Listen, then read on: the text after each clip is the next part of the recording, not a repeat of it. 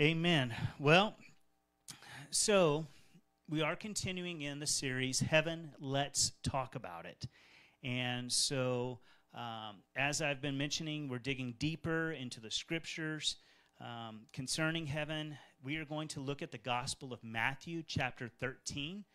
Many of y'all are familiar with this passage. It's actually a passage of scripture where Jesus is using the terminology and the phrasing, the kingdom of heaven or the kingdom of God is like, and then he proceeds to teach in the form of parables. And so my goal initially as I was preparing for this message was to go through a couple of parables this morning, but then like I said, in my study and in my prayer time, the Lord kind of gave me an aha moment, and that's what I really want us to share with you today. And honestly, even though the message has many points to a certain degree, there's really one major point that we're going to emphasize, and that's what we're going to talk about this morning. So turn, if you haven't already, to Matthew chapter 13, and we're going to see what Jesus, the Son of God, said concerning the kingdom of heaven and what it is like. Now, a big takeaway that kind of is an overarching of this entire series on what heaven, let's talk about it, is all about, is that heaven is to be a part of our evangelistic outreach.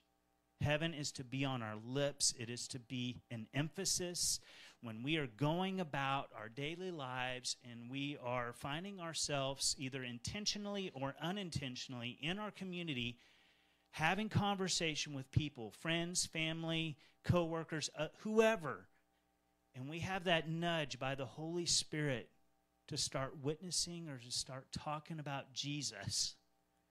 I want to encourage you to also talk about heaven. Talk about heaven. Because heaven is eternity, and it is a long time that we are going to be there, right?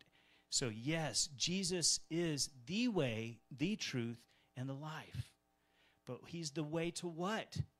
He's the way to heaven. He is the way for us to be in the presence of our Heavenly Father for eternity, right? Yes, praise God, our sins are forgiven.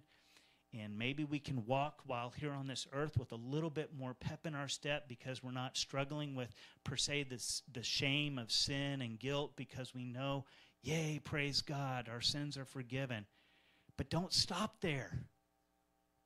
Think about eternity. Think about the fact that this is not our home. Eternity is our home. And that's what the people out there need to hear as well. Yes, that Jesus died on the cross for their sins. And yes, they don't have to be bound by chains. And yes, they aren't going to have to go to hell should they choose Jesus as their Lord and Savior. But with all of that, where does it point to? It points to heaven, eternity with God the Father. Amen? So, back to Matthew 13. The setting, Jesus is positioned as the teacher, right? Even some of them called him rabbi or master. His disciples are eager to understand all that Jesus is sharing. I mean, by this time, he's already had his Sermon on the Mount. He's already performed some miracles. There's already been some things that the disciples have witnessed and watched. And here we see that whether it's a large group of people or whether it's just the smaller group of his disciples, Jesus is speaking truth, and he is desiring for them to have greater understanding. He also understands that even though he's speaking truth and he's telling parables, that there's going to be people that aren't going to get it. There's going to be people that just straight up aren't going to understand. Now, why parables? What is a parable? A parable is a story that has a similar proximity to the truth that Jesus is trying to present. And so many times these parables were something that the culture or the people of the time could understand and grasp. And so when we are studying about these parables, when Jesus opens things up and he says, the kingdom of heaven is like, and then he likens it to something that they're familiar with, the hope is that their eyes will open, their ears will hear, and that their hearts will understand the truth of what Jesus is saying. Now, again, the reality of it, and we're going to read here in a second, is that not everybody understands. Not everybody's eyes see. Not everybody's ears hear and understand clearly what Jesus is trying to communicate. And so that's what we're going to start here in Matthew 13. Starting in verse 1, it says, "That same day Jesus went out of the house and sat by the lake.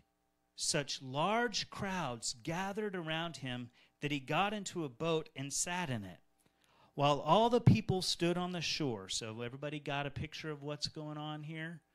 You know, if you want to try to put yourself in the storyline, maybe even here locally, it would be like us all going to the river, and they're the Guadalupe, and we're all on the side, and Jesus had just sat down, come out of the house, sat down, and all of a sudden there's hundreds of people gathered around, large crowds, so much so that Jesus is like, look, pull up a canoe or, you know, some boat of some sort, get in it, and he kind of goes off a little bit so that he's more secluded. He's not just the crowd all around him.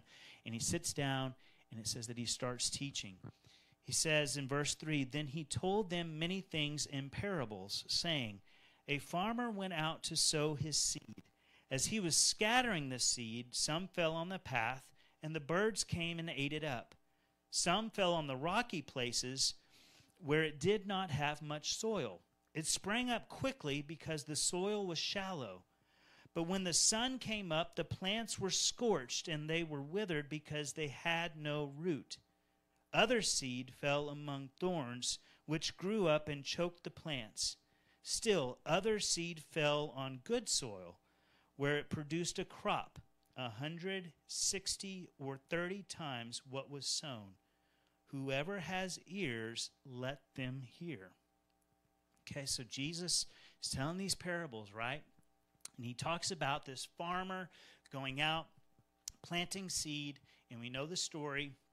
The seed lands on all kinds of different soils, right? Verse 10, it says, "The disciples came to him and asked, 'Why do you speak to the people in parables?'" That's a valid question. It's like, Jesus, why are you choosing? Why don't you just come out and say it?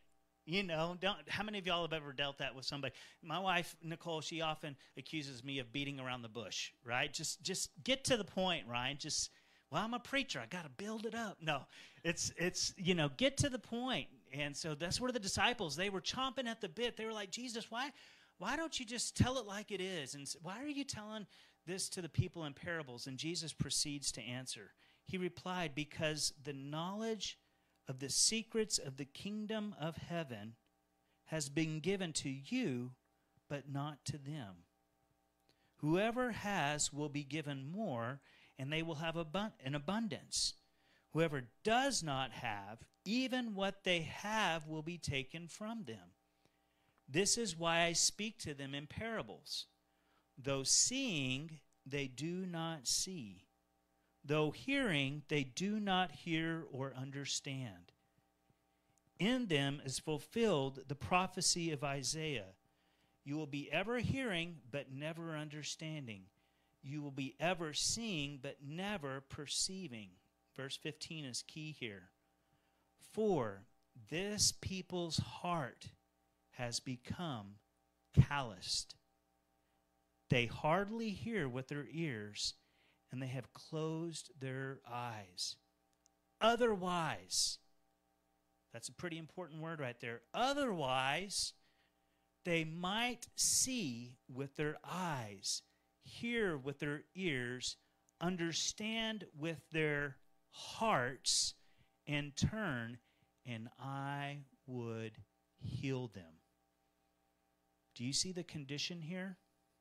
The influencing factor of what takes place with people as to whether they can see or whether they can hear, whether they understand with their hearts. It's a condition of their hearts. So Jesus can be speaking truth, But unless their hearts are good soil and good ground to receive that truth, they never make it to the point of understanding. They don't get it. So he tells us to them in verse 18, he says, listen then to what the parable of the sower means. When anyone hears the message about the kingdom, all right, and that's what we're supposed to be out communicating and speaking, right, the gospel message, and does not understand it, the evil one comes and snatches away what was sown in their heart. This is the seed sown along the path. The seed falling on rocky ground refers to someone who hears the word and at once receives it with joy. Did y'all catch that? So this is a person that fully hears and receives it. Their heart is ready. They receive it with joy. But since they have no root, they last only a short time. When trouble or persecution comes because of the word, they quickly fall away. Verse 22, the seed falling among the thorns refers to someone who hears the word, but the worries of this life and this deceitfulness of wealth choke the word, making it unfruitful. But the seed falling on good soil refers to someone who hears the word and understands it. This is the one who produces a crop yielding 160 or 30 times what was sown. All right?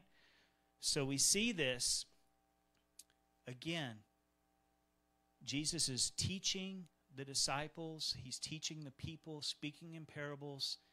He's setting the precedence and the clarification that some people are going to understand and get it.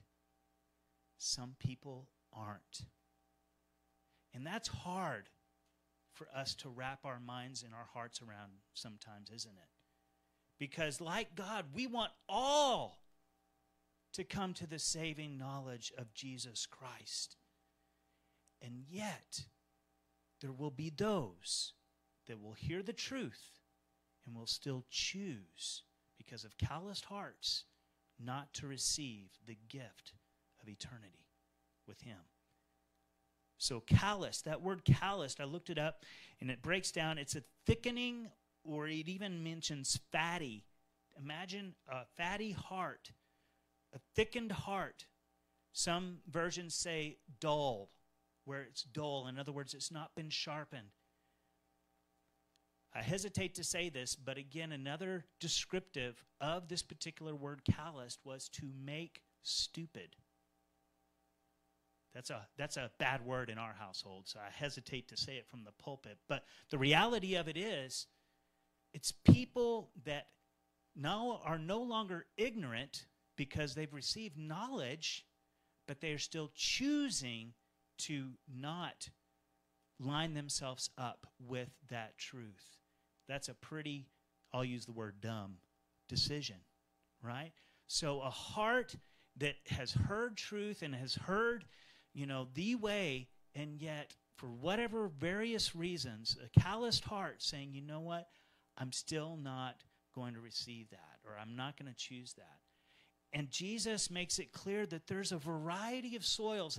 And as we read these soils, how many of y'all can, in your own mind, think of somebody that fits that category? Maybe even sometimes we find ourselves in our season, in our journey of our relationship with God saying, I can see a season in my life where I was this kind of a soil.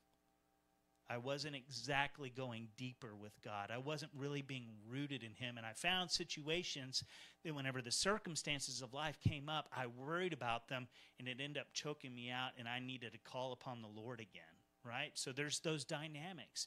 But ultimately, what this is talking about here and what Jesus is saying is that the kingdom of heaven is like this in terms of the gospel message going forward.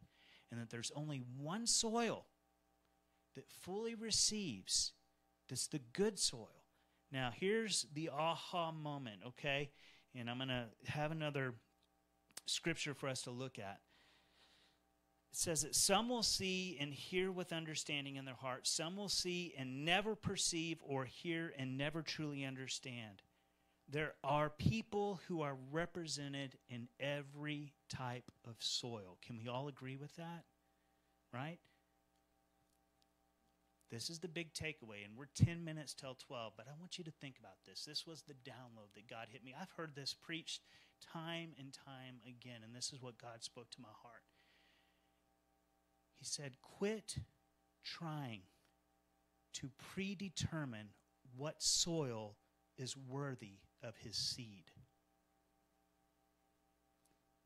Quit trying to predetermine what soil is worthy of his seed.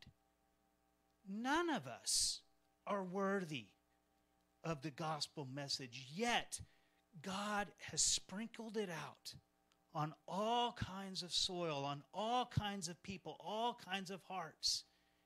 And I would dare say that we as the church, not just RLF, but in large, we have in some ways taken the place of the farmer and said, you know what, that soil over there, I don't know that I want them to be a part of the kingdom. And so I don't know that they're worthy of the good news. But this soil over here, they look promising. So let's put our attention, let's sow there really heavily. Is that what the scripture says? Is that what Jesus is saying when he's talking about the kingdom of heaven is like? No, he's saying that he is the farmer. He is the one scattering the seed. And yes, there is going to be soil that's not going to get it. But we as the church, like him, are supposed to cast seed everywhere we go. We are supposed to speak the truth in love. We are supposed to speak heaven. We are supposed to point to Jesus as the way, the truth, and the life. We are supposed to glorify him in everything that we say and do. And guess what? It's going to work with some people. It's going to offend others. And there's going to be some people that are just going to flat out choose not to receive the seed that is sown. We have to be okay with that. We also have to realize that whenever we don't see progress from certain individuals that we've planted seed in, that we don't give up sowing seed. We have to keep being about the Father's business. And it's going to look different. But our responsibility is to do simply to plant the seed and to water the seed. And we're going to talk about that here in a second. Go ahead and turn to 1 Corinthians chapter 3. When Paul is writing the Corinthians,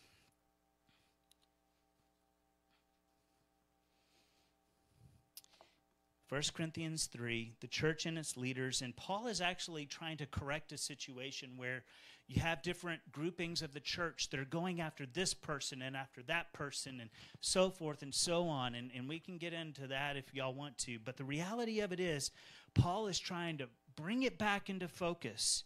And in verse 5, he says, what after all is Apollos? And what is Paul? Only servants through whom you came to believe. As the Lord has assigned to each his task, I planted the seed, Apollos watered it, but God has been making it grow.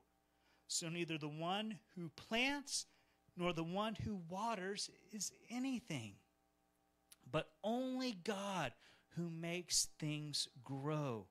The one who plants and the one who waters have one purpose, and they will each be rewarded according to their own labor.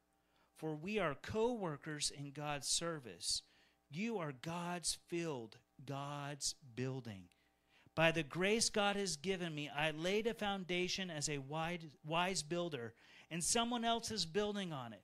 But each one should build with care. For no one can lay any foundation other than the one already laid, which is Jesus Christ. Paul takes it right back to who Jesus is. This kingdom of heaven, let's talk about it factor, is a realization that regardless of what means or method we communicate it, it all has to land and point back to Jesus. He is our foundation. He is the cornerstone. right? And Paul is saying, look, we all have a purpose, but ultimately, it is God who brings the growth. Yes, we are to have eyes to see, for the harvest is ripe and ready. And we need to take that moment when the Holy Spirit prompts and says, you know what, now's the time to ask them to receive Jesus into their hearts. Do it. But even greater than that, be obedient in the small things and say, you know what, I'm going to continue to plant seeds. And I might see the fullness of it here on earth, and I might not. But I'm going to release that responsibility into the Lord's hands. And I'm going to water it, and I'm going to plant it. Now, we have a garden, and Ethan has been planting a garden right alongside Nicole and myself. And we are so thankful the Lord has blessed us with the rains that we've received and just the produce that's been coming forth and all of that. You know, so we did our part. We planted the seed. We've been watering the plants, but you know what? Me standing there going, grow, grow, grow, grow, grow, grow, grow, grow, grow, grow, grow, grow, grow. That's not going to do it. It's not going to do it. I can tell that plant to grow all day long, and it won't do anything because of me. God is the reason for the growth. And so when we properly acknowledge our roles and responsibilities, just as Jesus was pointing out and saying the kingdom of heaven is like, and he speaks to this parable of the different soils, the challenge that the Lord laid on my heart and I want to lay on your heart is don't stop sowing seed and keep on watering and watch what God grows for his kingdom purposes. And should you be blessed to reap a harvest by going out and evangelizing and even having that conversation with someone out of sensitivity and out of obedience to what the Lord is saying, you are so close to just asking God into your heart. Do you want to do that today? Do you want to start following Jesus and being his disciple? I'll be more than happy to sit down and talk with you. Do it. But something as small as a smile, saying God bless you, helping a need when you see a need and you step forward and you meet that need in the name of Jesus. What does the scripture say? Even to give a cup of cold water in my name. Think about what that accomplishes, right? So for his kingdom purposes, instead of us looking at situations and even, I dare say, writing off the soil and saying, you know what, that soil is way too hard. They will never get it. Don't do that. God is able. Never give up on what he is able to do. Regardless of how challenging the soil is, trust in the Lord. Now, I'm going to just be real with you. Obedience is key, because you do need to use wisdom. Whenever you're casting that seed and you're speaking truth, there is value to seeing the receptivity of the people that you're speaking life into.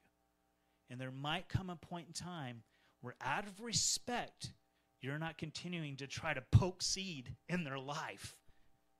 But you say, you know what? I spoke a word. I'm going to step away. But guess what? Prayer. Prayer is the watering that you get to do at that point in time. It's not that you have to circle back around and always jab that seed deep down further into their heart. Because again, a calloused heart is not going to hear. Here's another practical thing. We talk about prayer.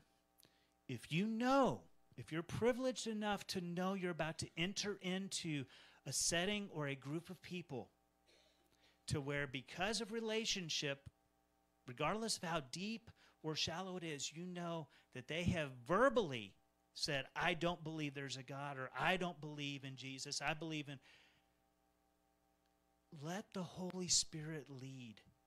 And by doing that, what I'm saying is, before you even step foot into that conversation, quieten your spirit and say, God, I want your heart for this person. I want your perspective.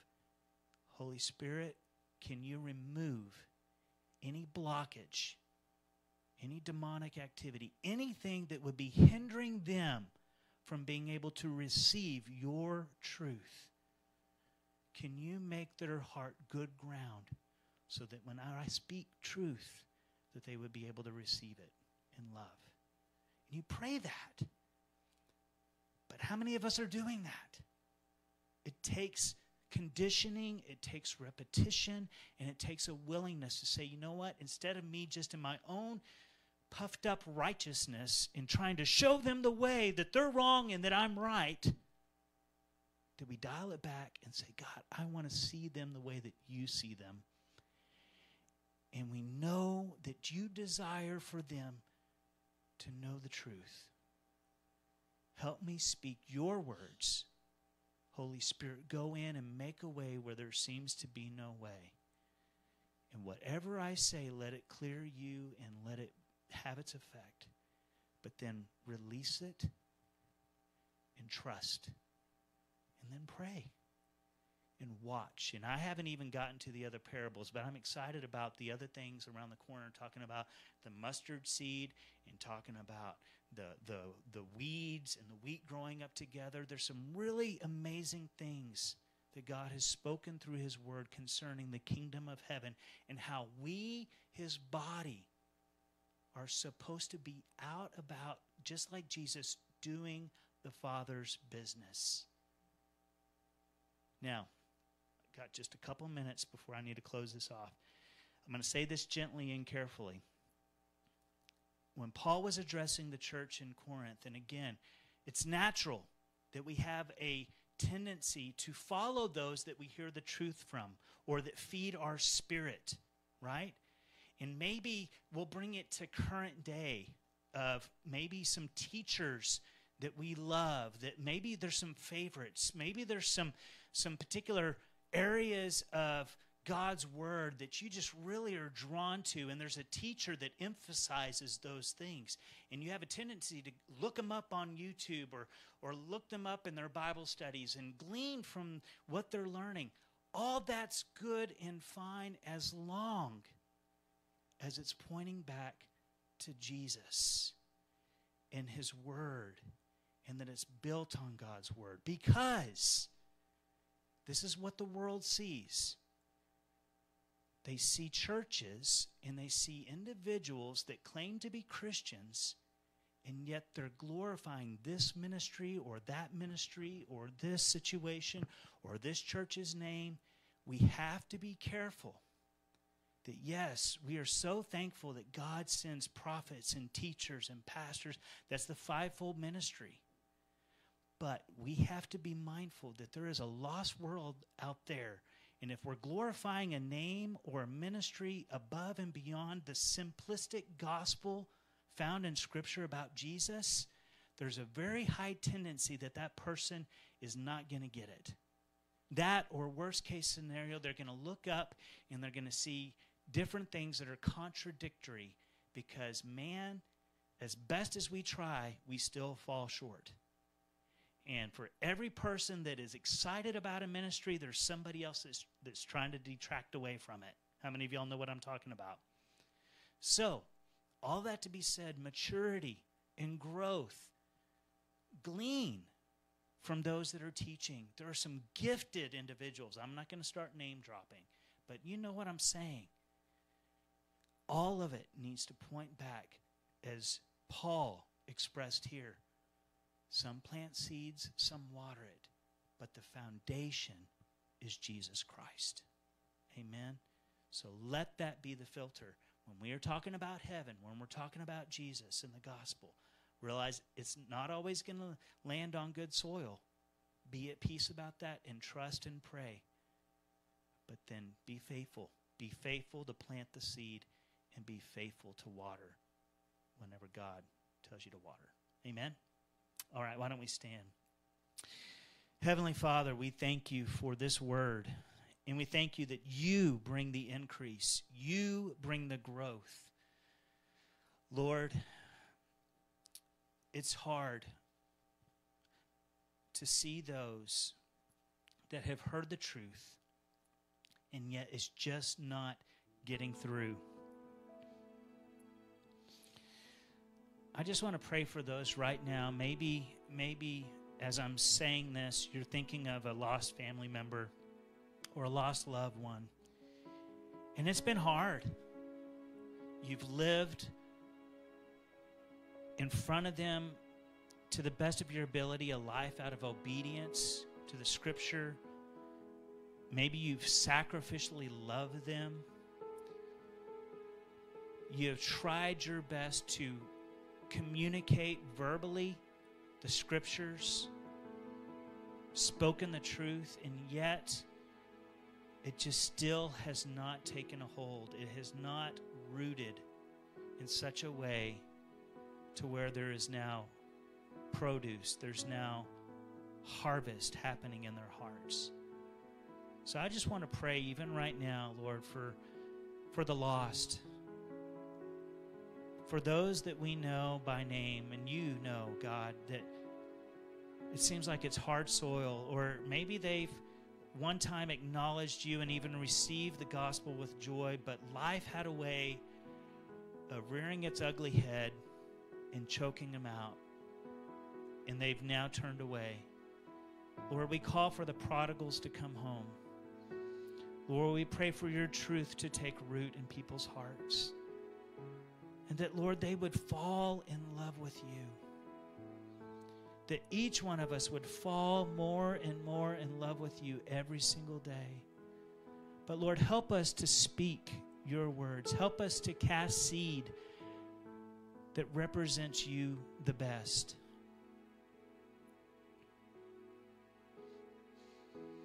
Help our seed to be heaven seed. Not political seed, not just opinion seed, not just I have a right to do this seed, but that the seed we sow is heaven seed. Because that is the seed that will make difference for eternity. So we trust in you.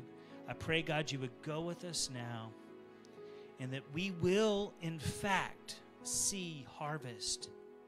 Lord, we will one day be able to truly understand all that you are doing throughout your kingdom, because we will find ourselves in heaven with you. We pray for the lost. Get them home. In Jesus' mighty name. Amen. Amen. Well, bless y'all. Love you. Again, if you feel